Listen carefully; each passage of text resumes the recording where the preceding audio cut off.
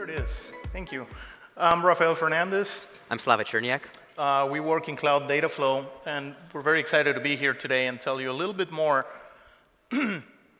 about what happened in one of the demos that you saw this morning in the keynote, in particular, the taxi data demo. So we're going to take a closer look at that one. We're going to focus on the continuous event processing aspect of that demo using Cloud Dataflow.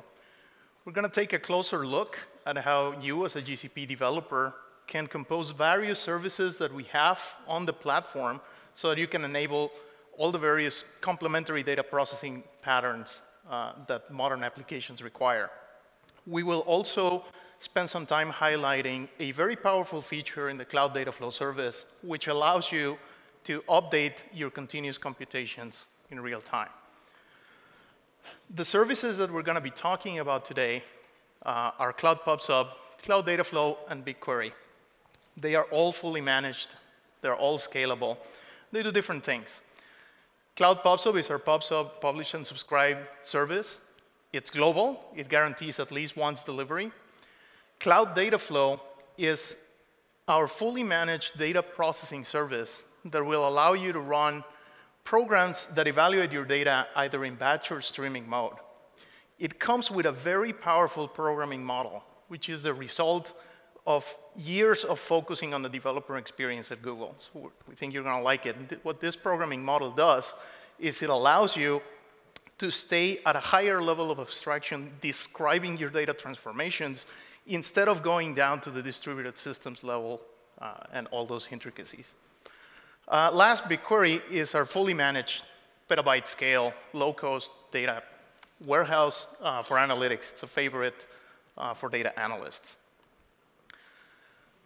So what we want to do here is we want to use a live stream of telemetry data that is coming from taxis in the New York City area, and we want to build a series of data paths for this data. We're going to process it, and we're going to power different experiences. One of those experiences could be a live visualization of this data as it is occurring on the New York metro area. As you can imagine, we're going to be relying on Cloud PubSub to deliver these messages, and it probably wouldn't be a wise choice to build this application directly in the client. It wouldn't be a bad choice because your client, if you have a single machine that's in charge of displaying this data and doing all these computations, you're going to end up with an experience that looks a lot like this. Basically, an ever-growing queue of undelivered messages. That's probably not what you want in a lively map or in a lively display. You will continue to process this data, but the results that you're giving are not lively. You're actually falling behind. So this suggests that we need, for this portion of our processing, a different strategy. There are also likely to be other requirements in addition to liveliness, because you're dealing with data that, at the end of the day, results in money. So correctness, completeness, reliability, scalability, and performance are kind of built in when you process your data here. We need to honor those. We also have this requirement of liveliness, which suggests continuous event processing. And another thing that we're going to be doing is we're going to be archiving the data as it comes along with some transformations for further use. Since we have systems that allow us to store data at a very good economical rate, we can just be archiving everything we see for analysts to later study and mine and derive some more insights in addition to the ones that you're doing live. Another thing that's common in this type of activities is being mindful of your application lifecycle management. How do you coordinate updates? How do you patch things? So we're going to be talking a little bit about that as well. Let's start with one concrete example. Let's count rides. So Slava, take it away. Thanks, Rafael. So let's talk about what we would like to do with our taxi data. Our taxi telemetry is arriving, and we've already said that we would like to condense it into something that we can process on a single machine in our visualizer. We would like to use Dataflow to write a pipeline to do this for us. That would take raw taxi telemetry and transform it into something condensed in time and space. But we'd like to do this in a way that preserves enough information for our visualization to still be accurate. We're going to step through and talk about how we do this. So the raw taxi telemetry data would look something like this. We have latitude and longitude points. We have timestamps about the most recent location of a taxi, and we'll have some other additional metadata, such as how many people are in the taxi or what the current taxi meter reading is. So how do we go about condensing this data in time and space? Well, first, we're going to window the data in time. What I mean by this is that we're going to group together all points that occurred sufficiently close to each other in time. So all points for the interval 1 to 2, that's 3 points here, get grouped together. And all the points that occurred in the interval from 2 to 3, that's 1 point here, get grouped together. The next thing we'd like to do is group the points together in space. Again, what we do here is we assign groupings based on the location. So x, y points within a window get grouped together. That's 2 points. Km points within a window get grouped together. That's 1 point for the 1 to 2 window and 1 point for the 2 to 3 window. Finally, what we do is we count up the points in each such time and space grouping, and we're ready to emit the results. That's 2 taxis for our x and y in the 1 to 2 interval, 1 taxi for km in the 1 to 2 interval, and 1 taxi for km in the 2 to 3 interval. So what have we actually accomplished here? Well, we've described a set of logical transformations that take us from our input data, our raw taxi telemetry, and give us something that is much condensed in terms of the volume of the stream, but still carries sufficient information to be correct for our visualization. OK, how do we take this logical description and actually turn this into Dataflow code? Well, we do it like this. Notice that every line of code here corresponds exactly to a logical transformation that we described over our data. We've encoded the set of transformations that move us from the raw taxi telemetry into a condensed volume result stream. Also important, this is real Dataflow code, and notably absent from this code are things like setting up clusters, spinning up virtual machines, deploying resources, recovering from crashes or faults. All of these things are being handled for you by Dataflow. So what are Dataflow programs? Dataflow programs describe logical transformations over collections of data. These collections are called p-collections and may be bounded or unbounded in the case of data streams. The transformations are called p-transforms, and they may be executed over these p-collections to produce new p-collections. Together, these allow us to build up a pipeline which describes how our data is transformed from the input to the desired result. So look at this pipeline. We start with a p-collection which we read in from PubSub. And this is an unbounded p-collection, which means that data is continuing to arrive forever. We then apply a sequence of p-transforms to it, creating new collections, p-collections at every point. And the resulting p-collection is written back out to PubSub. The pipeline continues to run forever until it is stopped, because this output p-collection is also unbounded.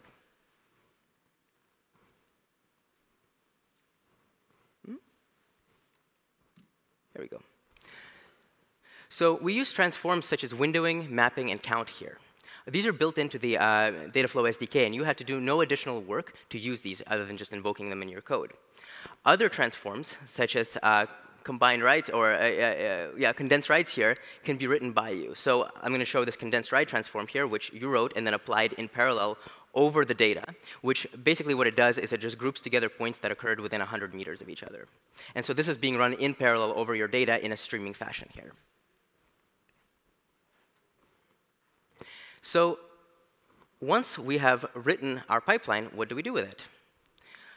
Well, we can run it on Google Cloud Dataflow, and we tell it some basic things like where to read the input, where to write the output, some parameters like the initial number of workers we want it to use, and then we run it.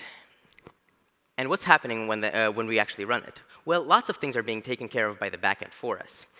It's optimizing the execution graph so that the execution happens more efficiently. It's spinning up VMs. It's staging pipeline code to those VMs. It's managing I/O with PubSub. It's managing persistent state for fault tolerance. And by the way, let's talk about fault tolerance. If the VM happen to crash or any other kind of fault happens, the Dataflow execution engine will transparently restart things for you and continue to work. And no data will be lost because of the checkpointing of persistent state about the pipeline execution. So Dataflow guarantees are always preserved, even in the case of machine crashes, exceptions, anything else. So once this pipeline is run, here's what it looks like. This is just a snapshot of the UI. Andrea did a talk earlier today where she went very much in depth on the UI. But this is just a snapshot of what this looks like. This gives you a little bit more information about the pipeline. It tells you about the pipeline as a whole. It tells you about the steps. It tells you how many workers are processing, how many messages are being consumed by each step in the pipeline. And by the way, if you notice, this pipeline looks a lot like the logical diagram that we drew earlier. So your pipeline-centric view about the transformations that you're performing in your data is maintained in this UI. So I want to call your attention to one thing here specifically, which is that if you can read that over there, the volume of the stream fell from about 20,000 messages per second. After we condensed in time and space, it fell to about 2,000 messages per second, a tenfold reduction, which is the desired outcome. So now we can point our visualizer at this, and we see the same results, but now we can keep up. We know we can keep up because when we look at the pub/sub subscription statistics in Stackdriver, we see that our backlog is not growing.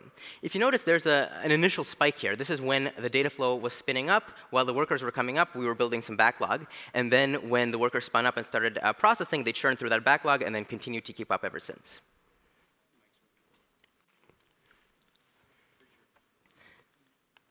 So this is one example of a data flow program in action. I want to talk about a couple of particular aspects of the data flow programming API that make it interesting.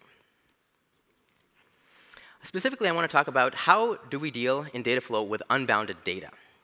Our taxi ride data has no bound. Events continue to come in forever. So in general, as data gets larger, we may want to break it up into smaller chunks for processing. If we're using a traditional batch system, we might do something like daily windows. But really, this is just a cheap way of dealing with data that is unbounded. So one of the difficulties of unbounded data is that there may be unknown delays, and data may show up out of order. Look at this record here. There's a few records here that all happened at 8 o'clock. One occurred and was delivered to us right away in the stream. One occurred and was delivered to us a little bit later. But this green record that occurred at 8 o'clock here didn't show up in our stream until 6 hours later. And who knows why that could be? That could be for a multitude of reasons. Maybe a user had an event occur on their phone, and they put their phone in airplane mode and didn't turn it back on for 6 hours. Maybe a server crashed and didn't come back online for 6 hours. Maybe there was a network delay. You know, undersea cable got cut somewhere. Who knows? The point is that if we're writing a stream processing system, we need to be able to deal with such delays.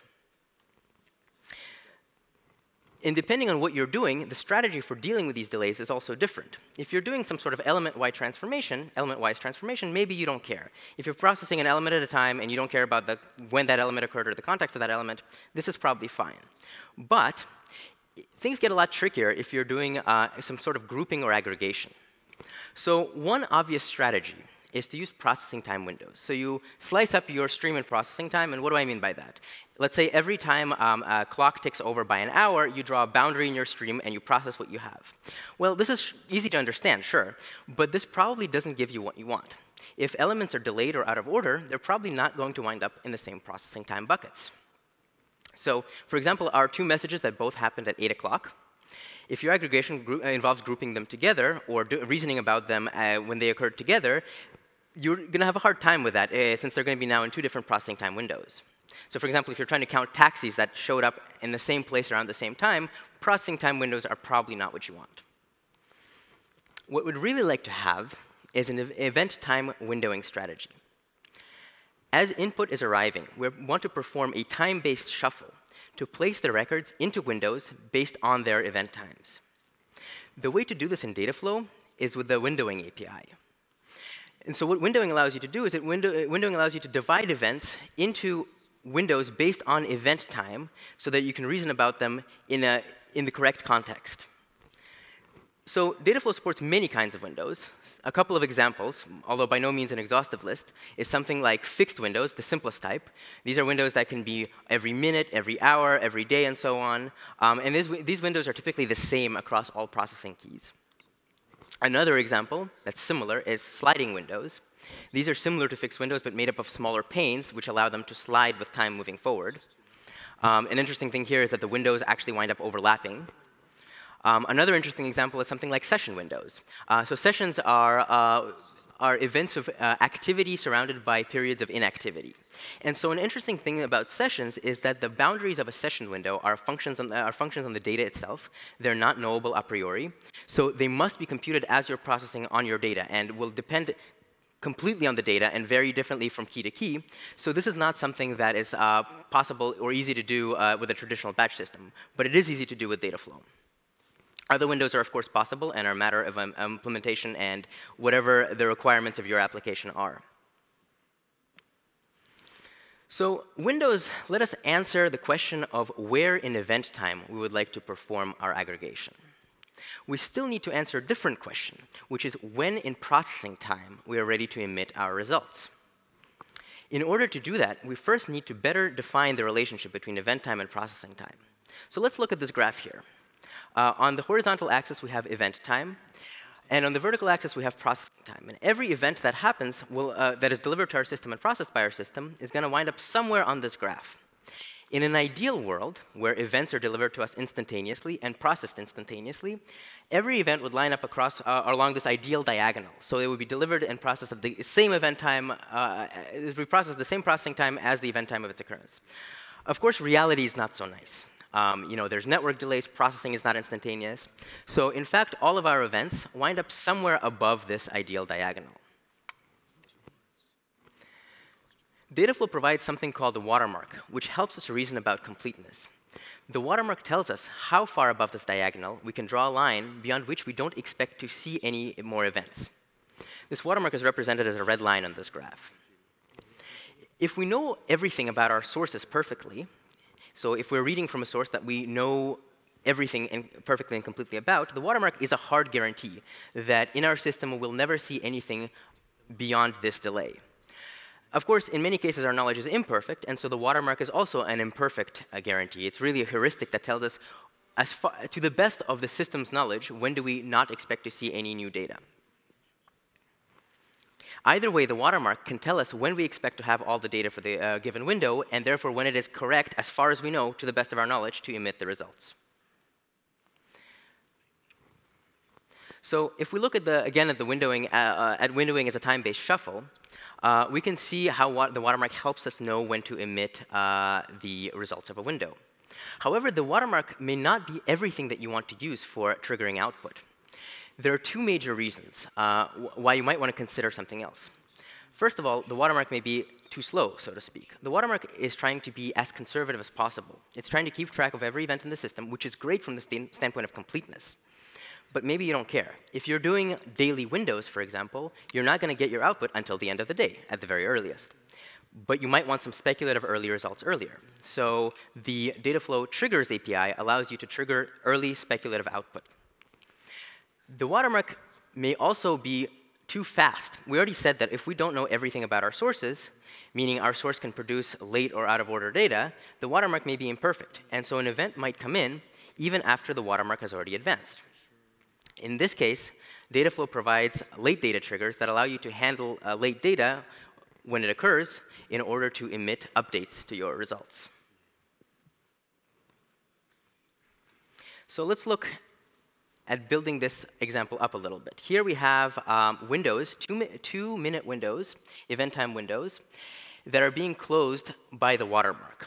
So what we're doing in these windows is we're building a running total. As processing time moves forward, represented as up in this graph, we know when we can close the window when the watermark passes the window boundary.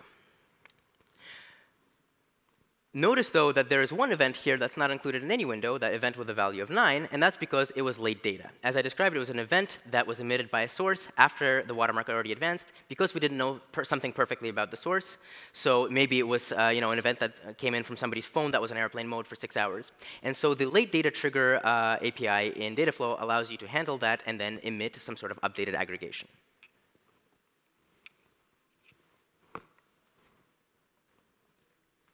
So let's put all of this together now and use it to try and answer a few questions about our taxi data that we saw earlier. Let's start with a simple question. At a given point in time, how do the taxi rides from airports compare to overall taxi rides across New York? And we're going to try and use everything we learned about Dataflow to answer that question. So The first thing we're going to do here is we're going to write a pipeline that what it does here is it filters out the rides that originated at airports. So how do we do this? Well, first of all, we read things in from PubSub as before. Let's try that again. The next thing that we do is we associate the ride ID with each ride. So the ride ID tells us which ride this taxi ride point is associated with, so that we can group together all the points that are coming in from a single ride.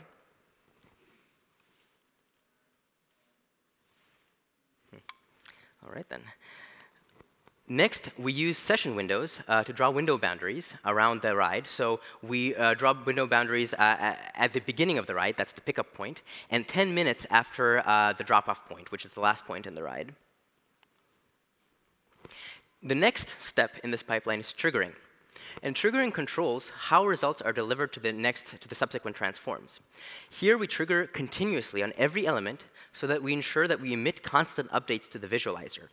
We'd like to see the rides moving along in the visualizer, so we'd like to see updates. So we want to make sure to trigger continuously. And here we also use accumulating triggers as opposed to discarding triggers to ensure that we receive full contents of our window on every trigger firing. We then combine all of the points in the window on each trigger firing. So we only care, in our combiner, we only care about two things. We care about the start point, because we're going to need the start point in order to filter out the rides that started at an airport. And we need the most recent point so that we can emit that to the visualization. The accumulate points combine function implements this by keeping track of the start point and then updating the most recent point with a newer one if it becomes available. Then we filter by discarding accumulated rides where the pickup was not at an airport. And we do this by comparing the latitude and longitude of the pickup with a well-known set of latitude and longitude points for airports, JFK, LaGuardia, and Newark. Since what we actually care about is at the output is only the most recent point, we use a stage to filter just the most recent point from our accumulator. Finally, we write the results back out to PubSub. So when we run this, what does that look like?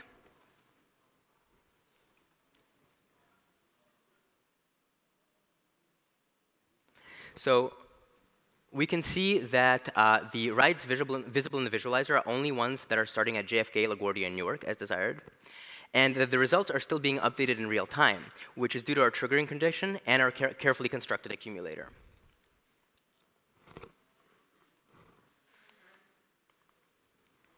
So the pipeline we wrote to filter airport rides is only part of our solution, however. Dataflow and GCP make it easy to compose multiple independent components. So far, we've talked about taking the taxi data, ingesting it via PubSub, and pointing our visualizer at it. However, we want to do more with this data. So what we do is we actually put the results back into PubSub, and then we read them through an ETL pipeline that I wrote separately that takes those results from PubSub and then writes them to BigQuery. This is a very standard use of Dataflow. And now we can actually use that same ETL pipeline that writes to BigQuery and point it at the raw taxi feed to write the raw data into a separate set of BigQuery tables, so we can compare the BigQuery results for the raw data versus the airport data.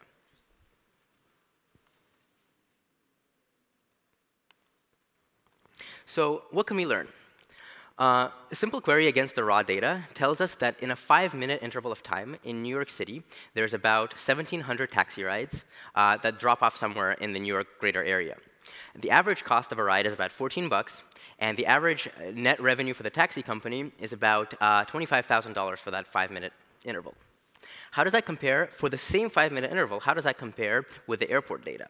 Well, when we point the same query at the airport table, what we see is that the number of rides is obviously much smaller, but the average, it's only like 63 rides, I think, but the average cost of the ride is much, much higher, as you would expect, which is about $52 per ride.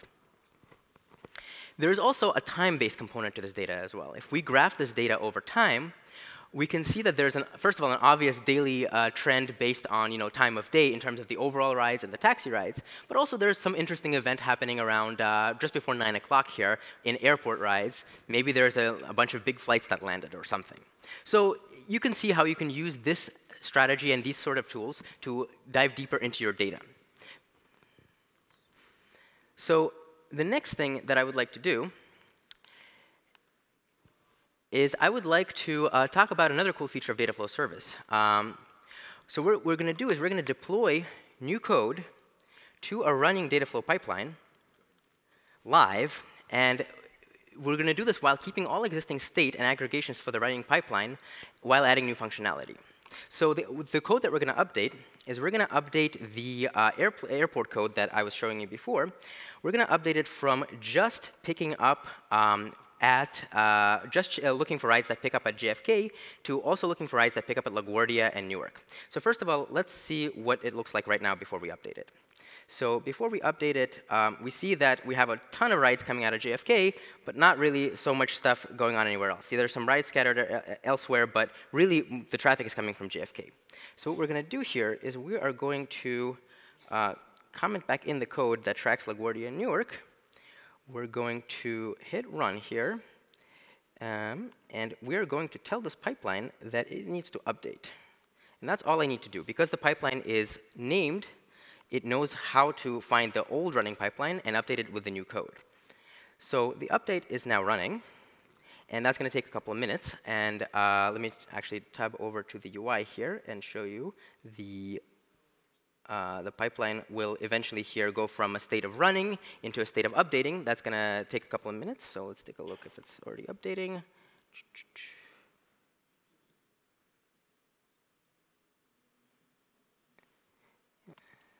Still staging.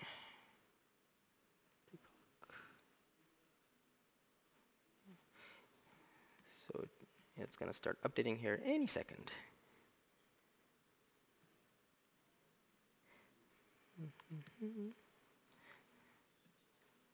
Well, while it's starting to update, Rafael is going to talk to us about, oh, here it goes. So it's starting to update. That's going to take just a couple of minutes here, and Rafael is going to tell us about update in the meantime.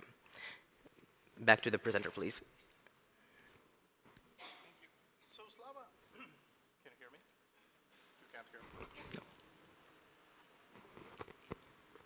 Can you hear me now? Good. OK. So what Slava has done right now, he says initiated a live update of the pipeline that is computing our timed aggregates out of data stream. As you can see, he changed his Java code, and he's deploying this change. So notice how this is one piece of our entire strategy that we've put together here on GCP. There is, of course, a direct approach that you could take to update this piece of code, which is bring that pipeline down, write a new one, and resubmit. That is probably not the best we can do. In fact, Dataflow can do better. What would happen in that use case, if you just simply bring it down and up, first of all, Cloud PubSub will continue receiving events from all the taxis. All those events are going to accumulate. You're going to have some work to catch up with once your new pipeline restarts. But more importantly, you will have lost state that was in flight while we were running the original pipeline. So why would you even want to do this? Why do you want to update? There's many reasons. Adding functionality is one of them. But another very common scenario and concern is what happens when the libraries that you depend on need to be versioned up for security reasons, right? What happens when you need to alter parameters or perhaps change the type of machine that's backing up your pipelines, et cetera. So these types of changes are things that we want to do with minimal interruption to the service and preserving your intermediate state. So state is really hard here. And what do I mean by state? One of the things that Dataflow, hey, it started working. One of the things that Dataflow is doing in order to guarantee this low latency delivery of results is computing things in an incremental fashion. So if you focus, for example, in this count accumulator near the end, it really has state about the window and the group that it's seeing and the count so far. When the watermark advances this particular step, the system informs this particular step that it is now correct to emit a result. So the fact that you've been computing this incrementally is what allows you to emit it right away. Okay? So you're not going to have to recompute pieces of the input when the time passes. So this intermediate state is really important to us. What Dataflow is going to do is it's basically going to take care of that state and move it to your new pipeline. This example probably seems trivial to you, right? The pipeline looks the same. The state kind of maps one-on-one. But there are other things that the service can do for you too, because there are other changes that we consider update compatible. Examples of update compatible changes that you may want to enact on your pipeline include adding another transform and perhaps a completely new output path that is perfectly legal, that is perfectly safe to update. Another thing you may want to do is rearrange the steps in your pipeline. Perhaps you, because of the characteristics of your data and the characteristics of your code, through experimentation, you discover that rearranging these steps results in a semantically equivalent pipeline that happens to perform much faster. Right? In some cases, that occurs. The order in which you apply things matter. Other things you may want to do is remove steps. Right? Like the step that we just added, we just remove it. I put a little star there because there is also a class of updates that are unsafe to perform. These updates usually involve transforms that are producing or consuming side inputs. That is, they are away from the main flow. They may be using keyed state, or they may have some operations that involve window merging. Not to worry, if you request such a change, the Dataflow service will reject the update, but it will not alter the flow of your original pipeline. So there are other things that Dataflow is doing here for you. Once a new job that was updated from a previous job is spun up, we actually show you the provenance of which job came from and so on. So this is a lot of work that's being done on your behalf so that you don't have to worry about all these considerations. And you can actually maintain your code even when it's powering a continuous computation. So Slava, what's going on with our update? Let's take a look. Demo machine, please. Great. So we can see that the pipeline has been updated. We can see right here that this is the same job name running, and it says that it's updated from the previous job. And when we look at our visualizer now, we can see that there is a bunch of new rides that are coming from LaGuardia now, which is what we would expect after having updated our pipeline. A couple of interesting things to point out in this visualization, however, is the fact that, first of all, our rides from JFK are still all there. We're not just getting new rides from JFK. We still have all of our old rides from JFK. This is what Rafael was talking about. We're preserving the previous pipeline state. Another interesting thing to point out is that we actually also have new and old rides from LaGuardia, not just new rides from LaGuardia. And this is because the LaGuardia rides were in the pipeline already. We just changed the code that was filtering them out at the end. All of that data was already in the windows and in the state and being accumulated. We just changed what we were emitting at the end of the pipeline. So by updating our pipeline, we started emitting the full rides that started at LaGuardia even before the update ran. So this is an interesting thing about keeping the pipeline state that really helps you do the right thing in the case of your pipeline. Back to slides, please. Thanks, Slava. Not shown here is a ton of work that's happening behind the scenes. There are things that the service, that Dataflow can do for you, such as automatically increase or decrease the size of the worker pool to better cope with incoming data, spikes and lulls, because we also scale down. We save you money. That's a good thing. Pops up, not shown here, but this is a global publish-subscribe service. It is scalable for you. It will give you very interesting guarantees so that you can build this type of system with correctness and reliability in mind. And BigQuery, the analyst's favorite, completely managed for you. You have no idea how many machines are doing what or when, and you shouldn't have to. You're just writing queries. This is a really powerful thing to keep in mind when you develop on GCP. You can use Dataflow to really think about the rest of the services of the platform as either a source or a sink. You can really be transforming data as it arrives for different purposes, either for continuous delivery of results or for archival or for further transformation, and really leverage the very different services that we have to enable the various patterns that modern applications require. So in summary, we just took a closer look at some of the technologies that power one of the demos that you saw this morning. We took a deep dive on how continuous event processing looks like on GCP, in particular with Dataflow. You saw a hint of the programming model. We think you'll prefer programming at that level instead of programming at the machine level. And we're also emphasizing these best practices of composition and really thinking about how to treat GCP as a platform that it is, so that you can light up different things in a single flow. And of course, with streaming update, you can now take care of really complicated, lively applications with minimal downtime and no data loss, which we think is very important. So last, I wanted to talk about Apache Beam. So in early 2016, we announced our intention to move the Dataflow programming model and the SDKs, Java and Python that we have right now, to the Apache Software Foundation. I am very happy to share with you that Apache Beam is now a top-level project in the Apache Software Foundation.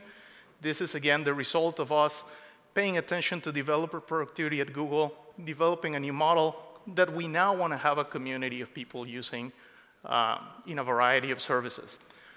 So what's next for you? If you're interested, there are a couple of talks tomorrow about Apache Beam. The first talk is really centered about the community aspect and ecosystem, now that Apache Beam is a top-level project in the Apache Software Foundation. You will also find out how we're going to move from the Dataflow SDK to Beam and what's the story around that. The second talk goes a little deeper, talks about portable and parallel data processing using Apache Beam and what this portability means now that this model is really available for the community. We have resources for you as well, a couple of URLs there for you to find more. There's also a code lab right here. If you want to try Dataflow, if you haven't had a chance, you can actually write a program here at the conference. There's another code lab that utilizes this taxi data, which is now available to you as a public data stream, so you can play with it, you can learn how to develop this type of applications, and you can access that code lab at codelabs.developer.google.com. So I want to thank you very much for coming, and we're happy to take your questions.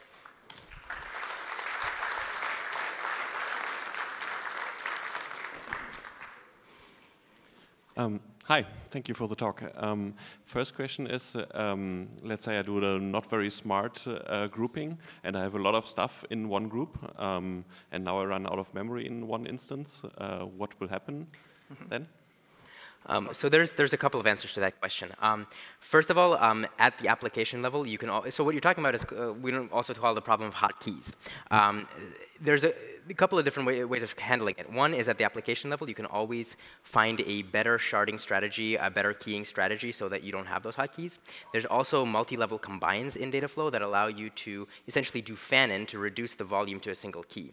So it is something that you as a developer have to be a little bit aware of. It's not something that can be completely transparently handled by Dataflow, because if you throw all of your traffic against one key, at some point there's nothing we can do. But as long as you are aware that that is something that is happening, there are tools within Dataflow that make it easy to handle it. Yeah. So the high order bit for you to keep here is finding a rekeying strategy, even mid-pipeline, is a very good way to guard against these very hot keys or very hot groups. Yeah. Okay. And I had a second question. You mentioned basically these updates that are not compatible with your current system. How would you then run this update? So basically, how do I replace a running system? So there are several strategies. In some cases, what people do is they suspend flow. They know that there is a computable set, in the case of temporal windows, of which windows are going to be considered dirty, because you will have lost this data, so they are prepared to enact some data loss, because the upgrade, it's the equivalent of a breaking change. And they are okay in some circumstances to evolve their code that way.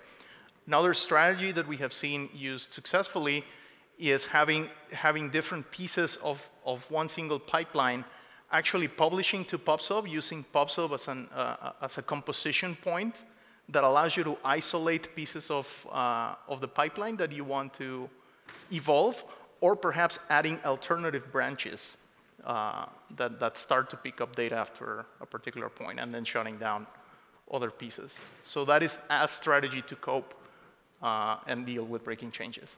Okay, thank you. Okay. I have a question about the lateness. About what, I'm sorry? Lateness. Lateness. So data that is out of the window. Mm-hmm. After the data in the window has been, gotten and accumulated, if something shows up out of bounds, I understand the default behavior is to discard that, even Correct. with the lateness parameter set. Is that true? Correct, yes. So in the Beam SDK, how would I actually ensure that, first of all, how would I ensure that that data gets handled? And secondly, does Beam actually go and pull down the raw data that was used to do, like the raw data from the original window? So to answer your first question, there is a trigger in Beam that specifically allows you to trigger processing based on that late data. So you do after watermark to trigger something based on the watermark, and then you would do after with allowed lateness to add the possible lateness parameter there. As far as I'm not sure I understand your second question about whether it pulls down the data. Oh, you mean does it deliver the data, the full data for the original window with your late data? Well, does it do reprocessing, I guess, is what I'm trying to So that's a question of whether you use accumulating or discarding panes, if I remember correctly. So with accumulating panes, every triggering is going to deliver the full contents of the window, whether it's on time or late. With discarding panes, it's only going to deliver the delta based off of the most recent triggering execution. Okay. Does that answer your question? Not really. So the discard actually just discards all raw data? So discarding what it means is every time the trigger fires, we deliver the delta. We deliver the delta since the last triggering firing. So if you had two triggers, one triggering at the watermark and the second triggering off the late data, with discarding panes, you would first deliver the contents of the window at the watermark and then deliver just the late data element, since that's your only delta. Okay. With accumulating panes, every time the trigger fires, you would deliver the entire contents of the window, the accumulated contents. So at the watermark, it will be whatever's there. And at the late data triggering, you would deliver the previous contents plus the late data element. So whether you use accumulating or discarding panes is a function of what kind of reprocessing you want to do on that data. So if you only care about the late element, you probably want to use discarding panes. If you want to reprocess the whole contents of the window, you need accumulating panes. And so is there a time limit on how far back I can set lateness? In practice, yes, but not at the SDK level. So in practice, how long you keep your data around is a function of how much money you're willing to pay for storage, right? And how much latency the pipeline is able to cope with before it's no longer able to cope with it, right? So as far as I know, the SDK doesn't enforce any programmatic limit on it, but if you put a year there and you keep throwing data into year-long windows, at some point things are going to start to break. Yeah, and there are practical ways for you to evaluate and experiment how much data you're willing to hold on, or how much lateness you're willing to tolerate. The key thing to pay attention to is at what point with the resources that you have provisioned at max do you actually start to back up in processing, and you're not able to keep up anymore. Mm-hmm. Okay. So you can establish a bound, a practical bound, based on the characteristics of your data and your typical computations by experimentation. Even though the window triggers fired, processing won't happen until, I'll catch up offline. Yeah, happy to. Yeah. Let's go over here. Hi. So I'm occasionally asked to have parameters that I can configure on my pipeline while it's running without necessarily having to do an upgrade. Is there a good way to manage like runtime configurable parameters? There's a couple of different answers to that question. So one of the answers is that your pipeline is always able to read data from side inputs either generated by the pipeline itself or from some other config store. So if you wanted to do that within Dataflow land, you could always emit a side output that then is consumed as a side input somewhere. And that side input would essentially be a small, you can think of it as a join of your data stream with a small not frequently mutated data set. So that not frequently mutated data set could be your configuration that, if something were to update there, then you might change how you're doing your processing. Okay. Yeah, this will not allow you, however, to change things such as the length of the windows on the fly. Sure. Like these are parameters of your own code. Yep. Yes. Thank you. Yep. Let's go back here. Just a quick question. For the watermark, is it possible to tune it or to tweak it? Are there any tools around that? So the answer currently is no. So the watermark. So what we do when we try and establish the watermark is we basically take everything we know about the source. We try and model the source. We try and keep track of all the data there. And once we get the data from the source, we then perfectly track the rest of the messages throughout the system. So the goal of the watermark is to be as complete as possible when tracking the data. So there's no tunable parameters there. Can you say more about what it is that you're trying to do with it? So I'm concerned. So it may work in certain applications, but it may not work everywhere, right? So does it learn from your data? Is there a way for it to gather metrics for a window of time and then set the parameters, or are those fixed? So I'm not sure I follow. I think what I hear you say is two things. One is your talks about the windowing strategy, and the other one is whether you can control the passage of time by basically saying when the watermark should advance. So if you're interested in the second one, there are techniques and things that we'll be happy to talk to you about that involve triggering and different things that you can do.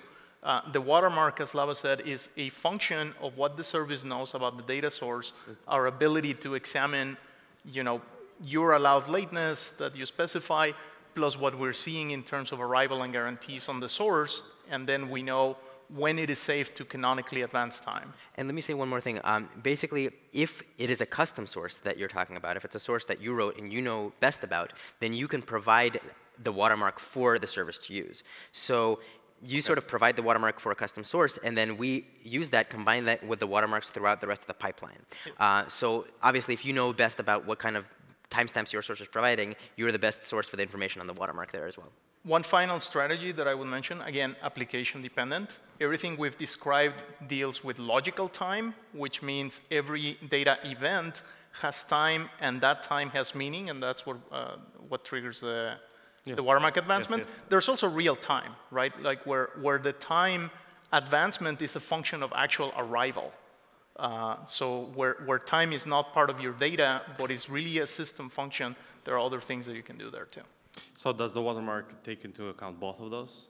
No, or just the first? So there's the deeper answer to that question is yes, because we actually have two kinds of watermark. But when we say watermark, we really talk about the data watermark, which is a watermark on the event time. Yeah. Okay. Yeah.